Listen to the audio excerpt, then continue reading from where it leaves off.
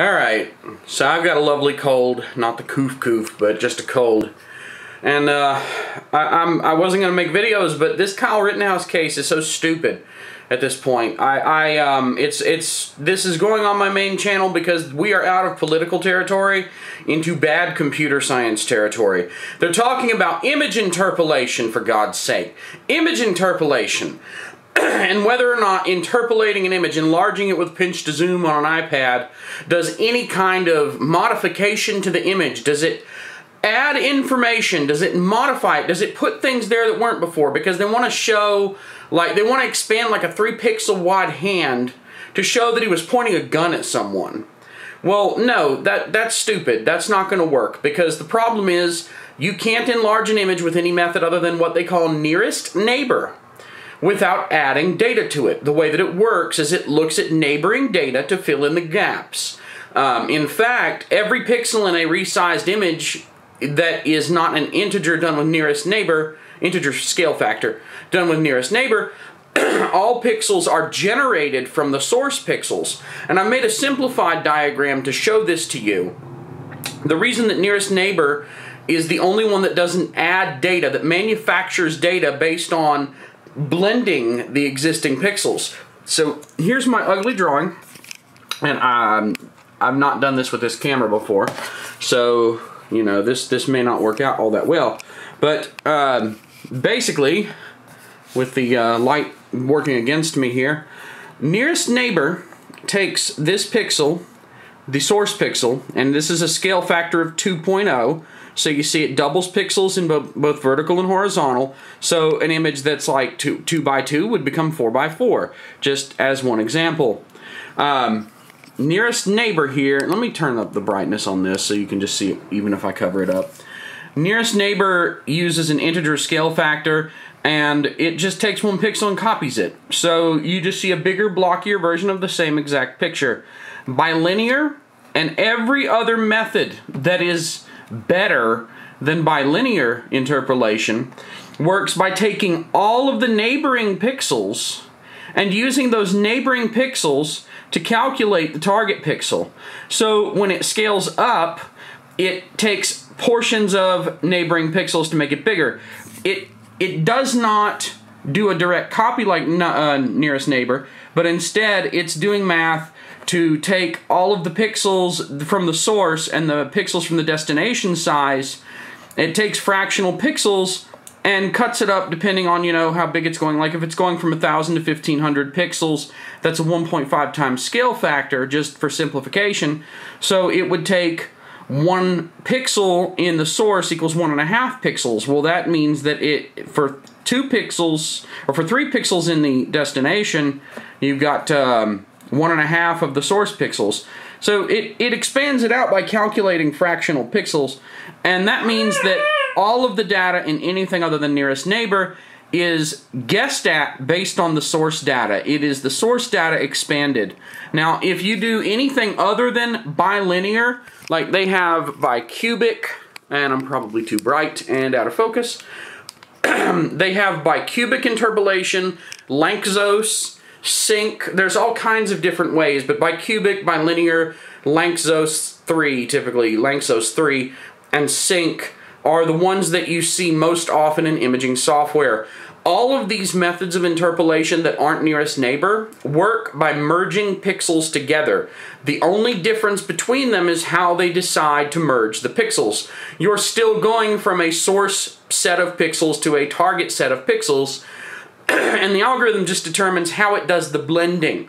So one might do blending where it's a 2-dimensional sort of fractional pixel, and it tries to smooth it in a different manner so that, for example, diagonals, if you think of it like a circle around the target pixel, diagonal pixels technically are a farther distance from the target pixel than pixels that are neighbors, direct neighbors. So an algorithm might take that into account and calculate the diagonal pixels less strongly, basically bringing in pixels, you know, based on distance too.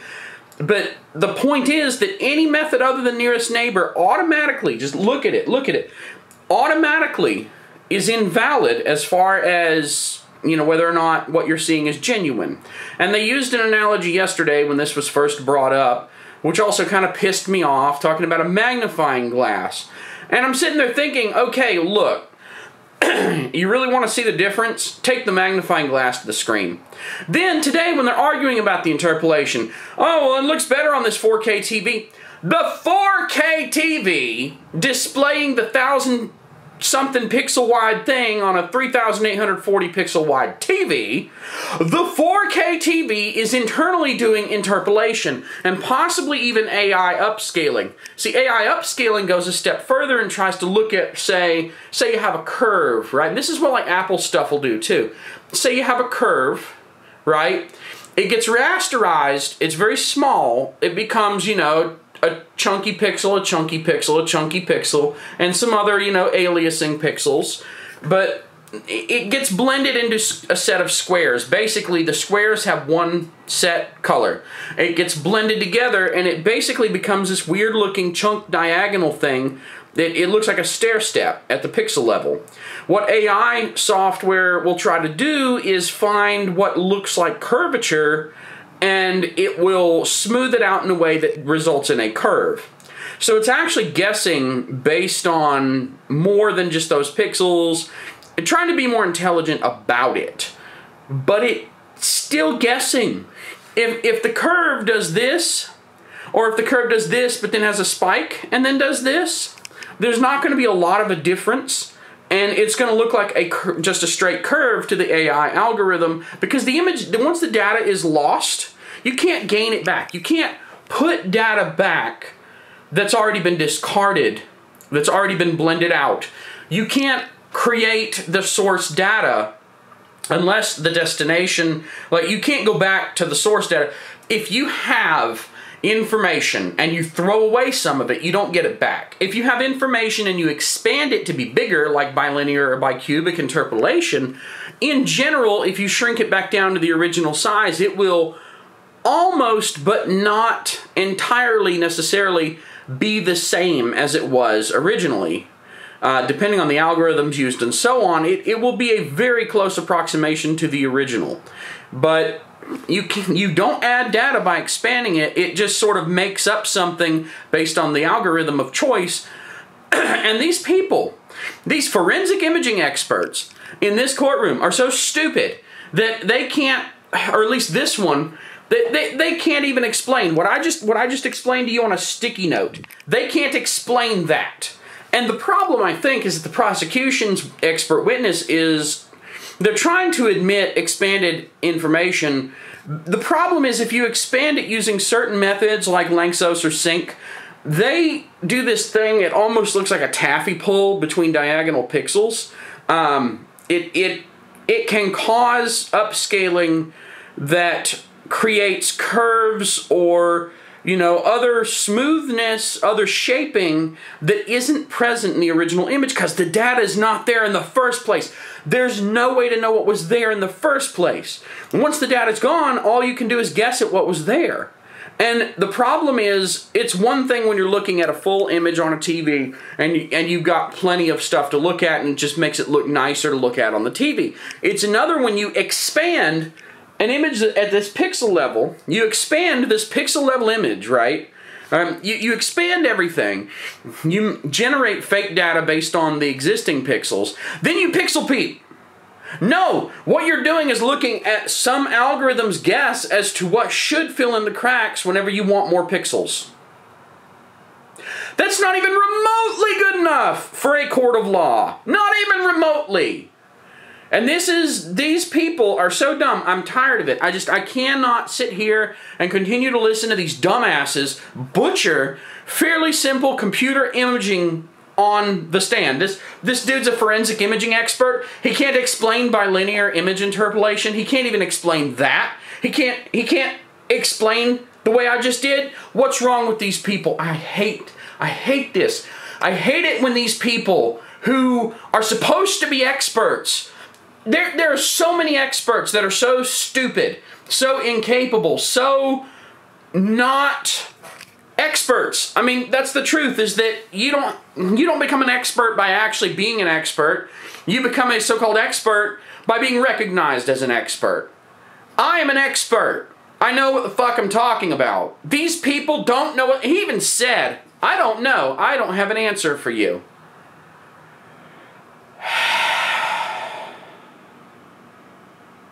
Okay. So, yeah. These people are dumb. This is what we settle for. This is what is meant by an expert. This is why I say appeal to authority has no exceptions. Because all experts, every last one of them, all experts can and are wrong about things. And even in their field, they can be wrong. Experts, experts don't find facts by being experts. They're just better at guessing. And the problem is that sometimes they guess wrong anyway. And in this case, they guessed wrong. Or rather, this guy doesn't even know what to guess. He's like, oh, does it add colors? Does it add data? I don't know. I don't have an answer. Because the answer is yes! And that's not what the people who are paying you to be on the stand want you to say. Asshole. Now, it is true that you can increase brightness, contrast, you can apply gamma curves, S-curves, whatever. You can apply gain and loss functions to change image data, and you're not throwing away data, you're just increasing the visibility of differences that are already there. However, with a caveat, there is often, especially in imaging software, there is often interpolation that goes into the levels of data when you do that. For example, if I have an image and it has a pixel that's near middle gray but not at it, say the value is 126 instead of 128 in 8-bit RGB, just for a particular color channel. The value is 126, and it gets brightened, let's use a different number, 127, and it gets cut in half. Well, half of 127 is 63.5. It is going to chop off that 0.5 one way or the other. It's going to round up or it's going to round down, truncate, floor, whatever you call it. So there, to some extent, that is another issue with raising brightness and contrast, is that you'll get quantization errors potentially. But software nowadays will work in higher bit depths internally, and the final output will have the quantization error, but only after internal 32-bit, for example, depth processing, which has much more fractional data available to it, therefore eliminates quantization errors up until export. So while it's true, it is true that changing brightness or contrast, curves, whatever, hue, saturation, there will be some errors, technical mathematical errors.